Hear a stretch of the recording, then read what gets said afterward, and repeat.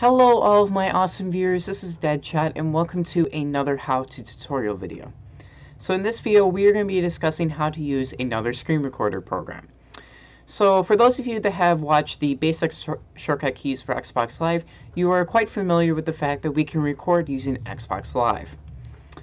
But there is one drawback to Xbox Live.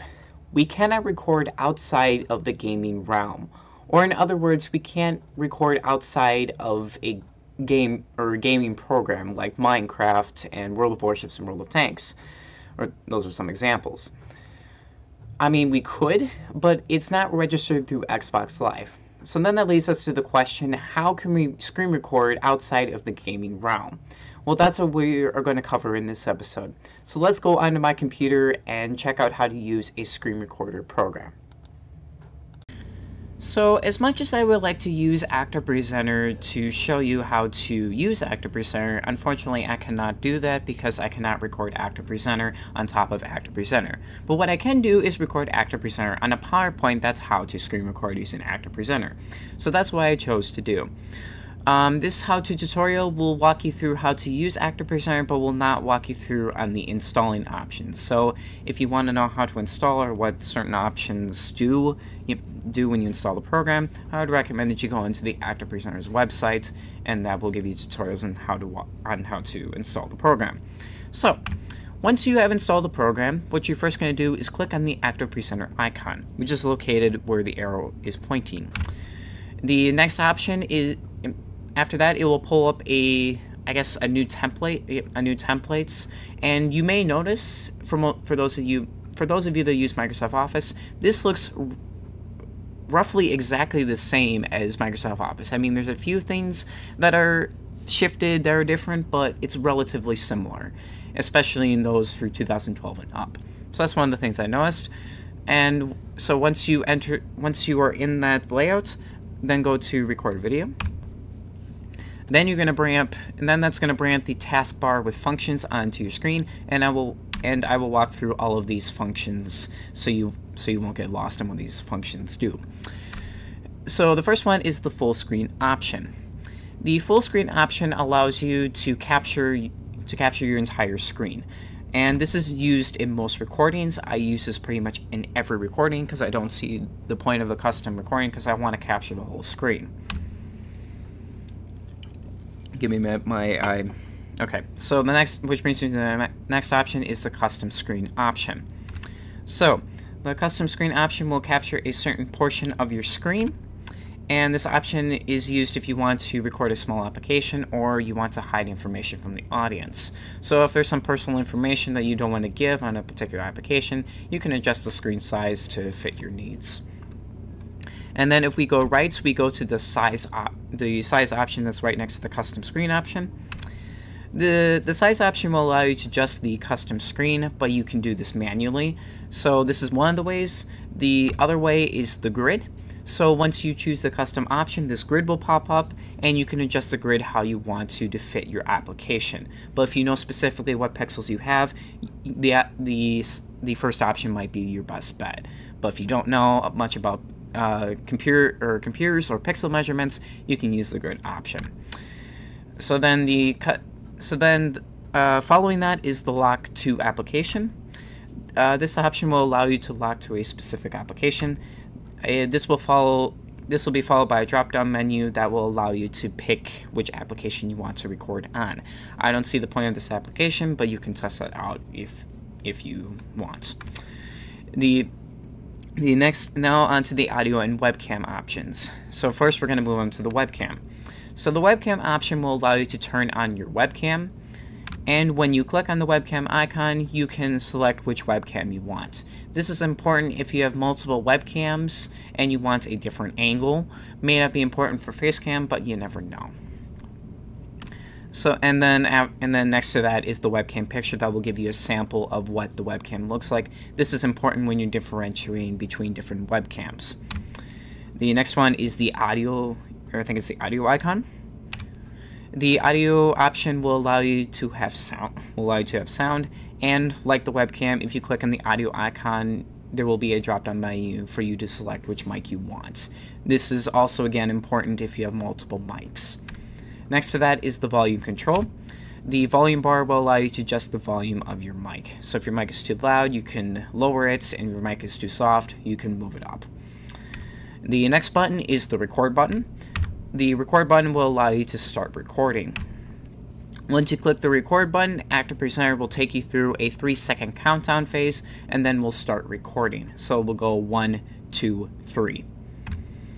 Once you have finished your recording, if you're on Windows, you can go down to your icon or your application tab, which is where the arrow is located, and then you can click on the Actor Presenter icon, which is the same thing as the Actor Presenter icon you see in this picture. That's right below Audacity. And then once you click the application, the icon or the application manager, the closing toolbar will pop up. And then, oh yeah, and I'm also going to walk you through on what the 3 buttons do. So the first one is the pause and start button. The pause and start button will allow you to pause and start recording when necessary. The stop button will allow you to stop the recording. The discard button will allow you to discard a recording, and once you hit that button, this menu will pop up concerning what to do with the recording. If you choose the discard option, if you choose the discard option, it will discard your video footage entirely and bring you up to the finished recording layout. Actually, I don't think it will. Yeah, it will. The recapture option will allow you to recapture, and that will overwrite your previous video with your new recording. The next option is next button is the continue button, and this will allow you to continue recording. Basically, nothing happens, and this is important if you accidentally click the button. And then after that, once you hit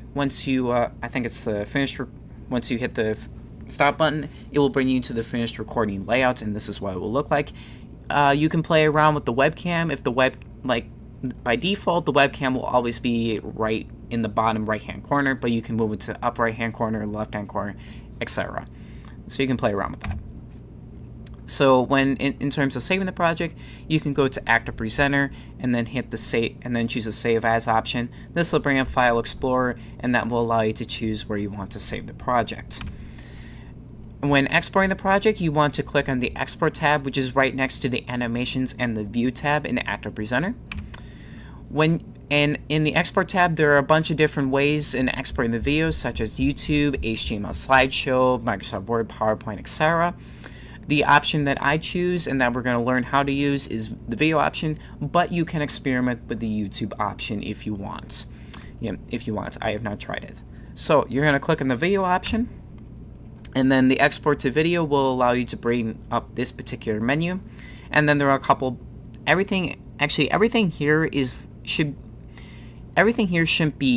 matter, or doesn't matter as much. I mean, you can just use the default settings, but there's a couple buttons that I want to point out. The first button is the Browse button. The Browse button will allow you to pick your file location, so where you want the export file to go. The next button will be the OK button, and my square did not get on there, apparently. The OK button will allow you to start exporting the video, and then the Cancel button will just go back to your finished video layout. Finished video layout. When the video starts exporting, it will bring up this progress bar telling you the progress of the video. Be patient with it. Be patient with it. Let it finish. If you hit and don't click the cancel button or the X, if you click the cancel button, then you have to re-go through the whole exporting process, and your video will be lost or damaged. And then once done recording, it will bring up the final export menu. And yeah, bring up the file export menu, and when your project has been exported, this menu will pop up. Yep. And then there are options concerning this. The Yes option will allow you to automatically go to your project's file location, and then the No option will bring you back to the exported, or it'll just close this menu entirely. Yeah, I'm just gonna go with what I said. So that is all for how to record and export using Actor Presenter, and to save the project as. But there is some final information that I want to share that will hopefully answer all the questions about Actor Presenter that may follow. So, Actor Presenter is available for download. Link is in the description. There are 3 programs in all through Actor Presenter, although not all of them are free. The version with the intentions that were mentioned in this PowerPoint are free. And then it is up to you on whether or not you wish to invest money into other versions, but is not necessary. So that's all for my presentation. In the next how-to tutorial videos, we will be learning how to use game screen recorder on mobile devices that have Android software. And then overall, the next episode will be Minecraft multiplayer server, or another Minecraft multiplayer server episode. And thank you so much for watching, and until next time, farewell till we meet again.